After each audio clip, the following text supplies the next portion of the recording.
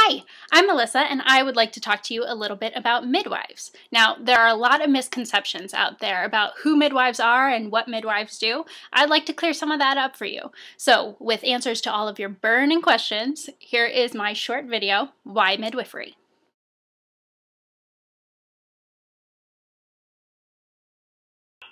So, I think we need to begin with a brief history of midwifery. Now, as long as anyone can remember, from the beginning of time, when it was time for a woman to have a baby, she would surround herself with other people, with family members, friends, and especially women from her community who knew how to support and to guide a woman through this experience of birth and new motherhood. Now, these women were the first midwives, and they are talked about in the Bible and in ancient Greek texts about how an asset they can be to the community if they're a good midwife. Now, the first midwives in America were this kind of midwife. They received their education through apprenticeships and through knowledge that was passed down from midwife to midwife throughout the ages. Now, in this time, birth was a lot more dangerous than it is nowadays. A lot more women and babies died from infections, from blood loss, from babies getting stuck than they do now. So, in the 1800s, a lot of doctors started attending births instead of midwives. These doctors had some excellent tricks up their sleeves as far as using forceps to get out babies that were stuck, and they saved a lot of women and babies, which is something that we can be so very thankful for. Now, the problem is that women who were having completely normal and healthy pregnancies would also go to see these doctors and use these doctors. And sometimes, in some situations, the interventions that the doctors used to save women's lives with complicated pregnancies actually did more harm than good for those who didn't need that intervention in the first place.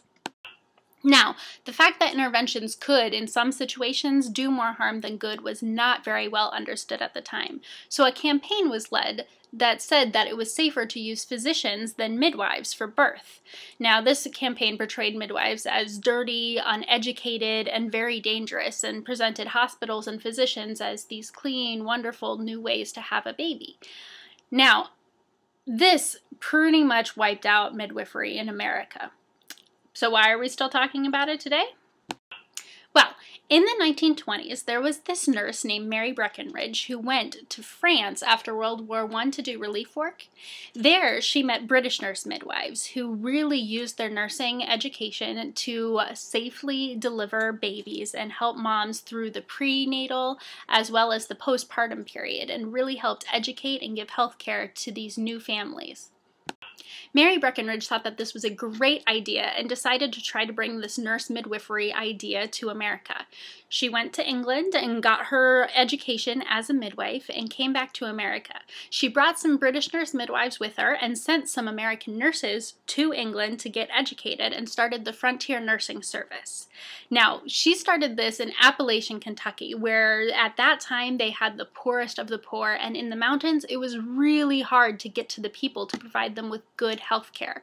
But she did it, and she did it really well, to the point that other people in the government started to take notice and say, hey, these nurse midwives really are helping out in this area, and if they're helping out in this area, why can't they help out in the rest of America? At this point, they started funding schools for nurse midwives here in America, and that was the beginning of nurse midwifery education, and really the beginning of, or the re-beginning of nurse midwives here in the USA. So here is where things get a little bit more complicated. You see, there is more than one type of midwife. Certified nurse midwives are nurses who go through a graduate degree program to study midwifery.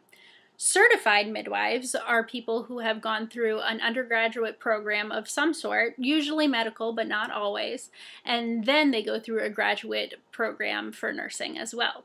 Now, both certified midwives and certified nurse midwives take the same national board, which is given by the American College of Nurse Midwives. Confused yet? Certified professional midwives are the other type of midwife that is recognized in the United States. Now, certified professional midwives don't necessarily have an undergraduate degree, although a lot of them do, and they receive their education through apprenticeship, as the midwives of old did.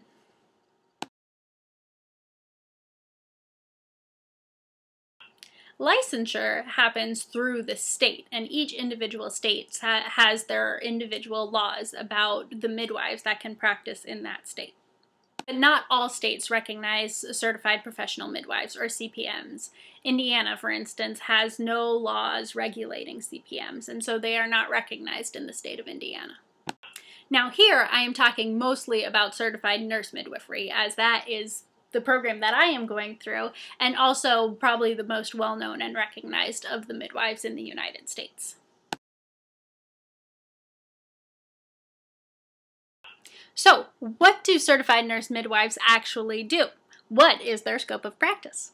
Well, certified nurse midwives provide well woman care throughout the lifetime. This includes pelvic exams, breast exams, pap smears, the same thing that most people go to their OB/GYN for.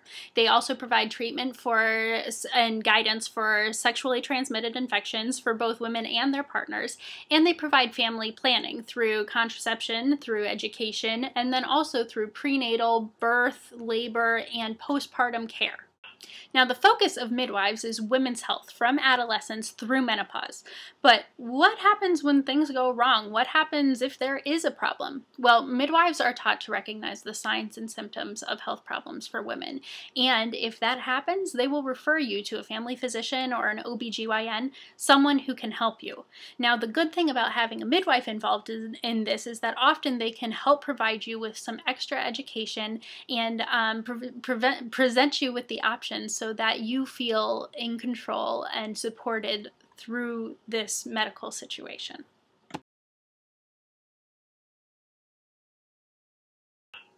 What makes midwives actually unique? Well, to help answer this question, I'm pulling out my giant book of Varney's Midwifery, and I'm going to read you some of the hallmarks of midwifery that's inside the front cover. Now, you'll be able to find the rest of the hallmarks of midwifery down here, as well as the philosophy of midwives as far as the American College of Nurse Midwives go. But for a brief explanation, the first hallmark of midwifery is the recognition of pregnancy, birth, and menopause as normal physiologic and developmental processes. Now, this just means that pregnancy and birth is not something that is a disease or an illness or something that needs to be cured. The same with menopause. Menopause, every single woman goes through menopause. How can that be a disease? The same with pregnancy and birth. Most women go through those things. It is not a disease. It is not a problem that needs to be fixed. It is a normal process for women. How about advocacy of non-intervention in the absence of complications? Remember how I said that some interventions, when they're used for people who don't need them, cause more problems than they actually fix? That's what this means. We, as midwives, feel that if there is not a problem, you should not try to fix it. And if you don't need an intervention, then you shouldn't use that intervention.